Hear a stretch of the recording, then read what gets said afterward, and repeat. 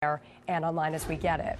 On to Schenectady now, where city and county leaders getting an earful tonight from both sides of the casino issue. And it is a pricey proposal, one which supporters say will have a huge payoff. Not everybody agrees with that, though. Brandon Lewis joining us now live from Schenectady with more on what folks there had to say tonight. The turnout pretty high.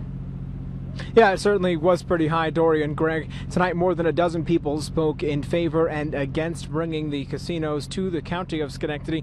You may remember back in November when the casino referendum first came to the polls, voters in Schenectady County voted against it. But today, a majority of Schenectady County residents who spoke at the public hearing say they are in favor of bringing a casino to the city of Schenectady. Schenectady County hosted its first public comment session on the planned Rivers Casino and Resort at Mohawk Harbor. The developer and operator touted the $300 million facility as one that would bring more than 1,000 jobs and help the local economy. The chamber called it a positive project.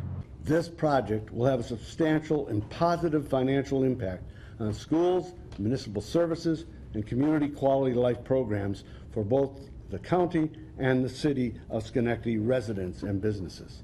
Not everyone was in favor. More than a third of speakers voiced concerns over security, property values, and a potential negative impact on local businesses. You're going to take away from all the local businesses. Casino typically hurt property value in host communities. Some of the people here would like to believe that our property value is going to increase, but it's not. These are expert reports. Rush Street Gaming, which would operate the casino if granted a license, says they'd work with the local community. Future customers said they'd welcome it in their backyard.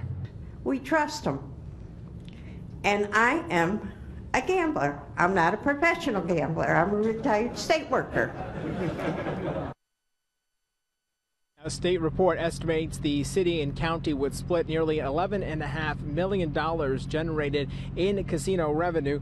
The one county legislator said that tonight it would be extremely beneficial for the county residents.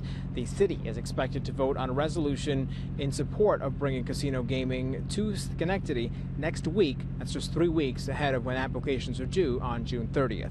Reporting live in Schenectady, Brandon Lewis, CBS 6 News.